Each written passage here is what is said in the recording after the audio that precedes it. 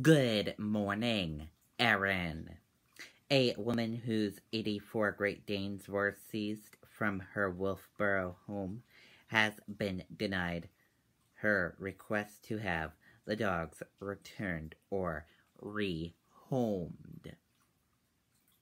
A judge says in an order dated Friday releasing the dogs to Christina Fay and other people would require further transport of them and possibly another conviction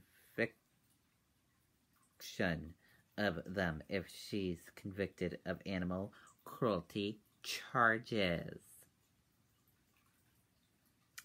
Faye says she took care of the dogs on her property before they were taken by the state. Authorities say the dogs were living in filth and suffering from sores, infections, and other health problems. Faye has pleaded not guilty to 12 animal cruelty charges and faces trial October 16th. She says she's concerned the dogs have been subjected to needles, surgeons, and vaccinations. She says some puppies and at least one adult dog died.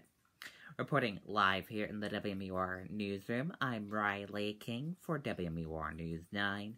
Erin, back over to you.